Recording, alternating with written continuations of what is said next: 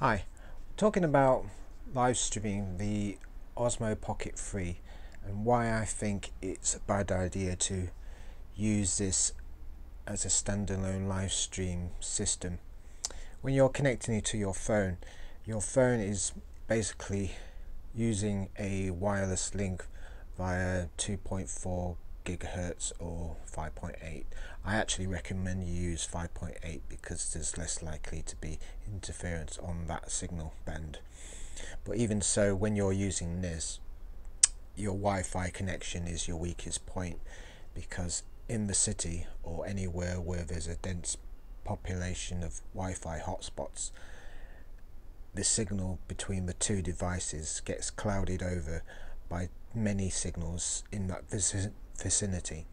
Also, you're using a Bluetooth transmitter like this, the Mic 2, and the Mic 2 seems to be crackling on the audio side.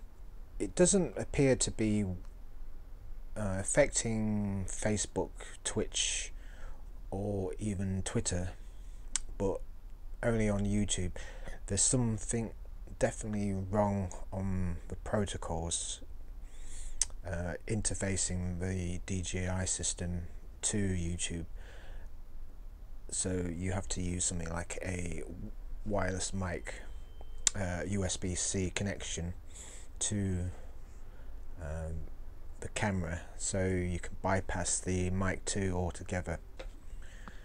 I actually recommend using the DJI Pocket 3 as a webcam for something like a Yolobox. The Yolobox has the main strength of using a straight connection via LTE or SIM card straight to the cell tower, so it goes directly to the internet and there's no Wi-Fi signal degradation at all.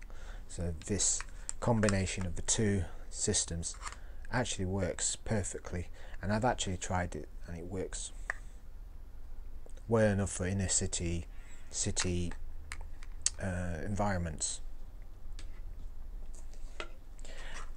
Alternatively, you can use something like an Axon. This is connected to the iPhone via the iOS connection lead like this, and then there's a HDMI input, and all you have to do is feed in the imports and it will directly feed to the phone, where you can see the Axon app will send it directly to Facebook, YouTube. So my experience is that using Wi-Fi is pretty much a terrible idea, especially when you're using it in the city where I am. The best thing you can do is either go straight to LTE or use a SIM card connection from your device, and make sure it's wired from the camera all the way to your SIM card and then output to the cell tower. I hope that this video helps you with your live streams. Please like and subscribe to the channel, and I'll talk to you guys later. Cheers.